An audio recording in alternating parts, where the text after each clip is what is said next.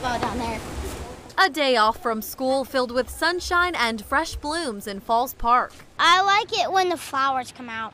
There's no question Greenville is a beautiful city, but the Asthma and Allergy Foundation of America ranks us as number 32 in the country for worst allergies. We pay a price for living in such a beautiful, lush environment. With lasting warm temperatures and mild winters, nurse practitioner Brandy Guile says every spring she sees an influx of patients in urgent care, mistaking allergy symptoms for the flu.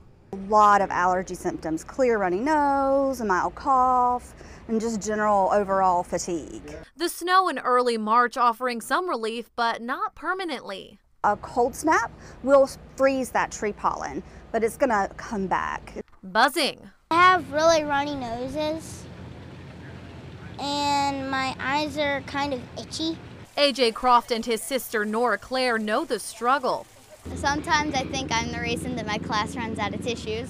Some doctors recommend a daily dose of local honey. The Crofts stock up on essential oils. I swallow a pill every morning. It's lemon, lavender, and peppermint. Guile says windy days and mornings are the worst for pollen. So if you're going to have any activities outdoors, plan them for the afternoon or after a rain. Brenna McDavid, WYFF News 4 in Greenville.